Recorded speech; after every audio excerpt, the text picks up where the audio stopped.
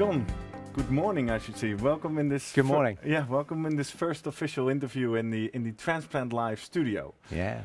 You must be a proud ESOT president. I'm incredibly proud. I mean, this is when I see everybody gathering, when I see the fantastic program that there is laid out for people over the next few days, I feel a real privilege actually being the president of ESOT.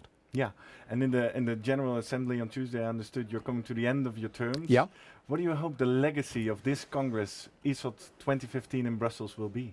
I think when professionals come to a conference like this, we look to be inspired.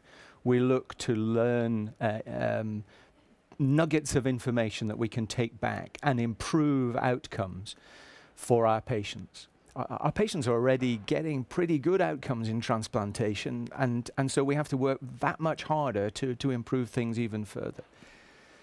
When a few years ago we were at an international meeting, an international conference, and we were all sitting around saying, this feels so much the same, so similar to previous conferences, and we didn't feel as if we were getting a lot out of it. We just had a keynote speaker who had really been fairly flat in delivery, and we felt things have to be different. It has to change.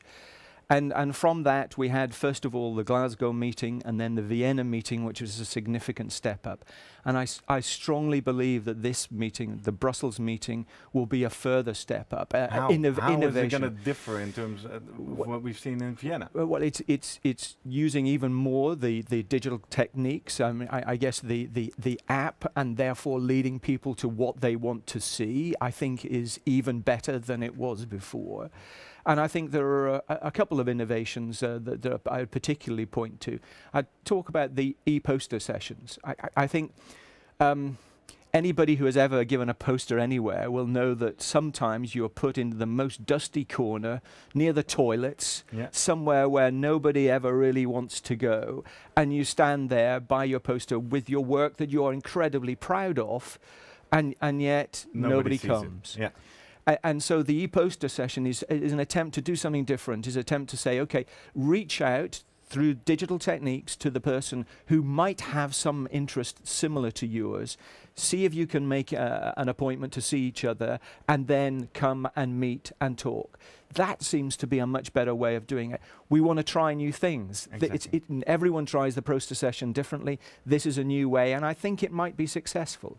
That, perhaps maybe some more controversy sections, and again, being very modern in the way we deliver the message. So the stage setups are not the old-fashioned dais that everybody hides behind. It's getting out there and talking to people and encouraging the keynote speakers to do that. Well, we're very curious. We're going to see some of that here at Transplant Live. You mentioned some of the controversies in the transplant field. What are some of the main challenges and trends facing professionals nowadays? I think a lot of the trends and controversies and challenges are facing trying to, as I was mentioning earlier, trying to improve outcomes at a time when actually resources are being reduced, if anything, and therefore people are trying to look at better ways of delivering care. Personalized care is a very big topic at the moment, trying to look at developing drugs that are even better in the future. And of course that's quite difficult because the pharmaceutical companies are finding the costs of developing a drug are enormous, and so they're looking at different ways of how we can interact in a positive way rather than in an old-fashioned way. And I think across all of these, of course, and a very important point to continue saying is that without organ donation, we have nothing. We don't have any organ transplantation, whether that be living donor or deceased donor. And so there is a huge section of this meeting on the issues of donation, because we can never forget that. If we do forget that, transplant will not prosper. Unless, of course, and that is some of the sessions we are covering on Monday afternoon, in the near future we might just be able to produce new organs. What is your view on that? I'm incredibly excited about that. There are 2 or 3 sessions, aren't there? And I think you're covering some of these. There's global warming sessions. There's the session of Men and Machine, which looks incredibly exciting. And I think those are the future. You know, it's the classic thing of a scientific breakthrough. We talk about things being still 10 years away, and I think some of these things are further away, but they're incredibly exciting, and I'm certainly going to make sure I'm going to go to those lectures. Perfect.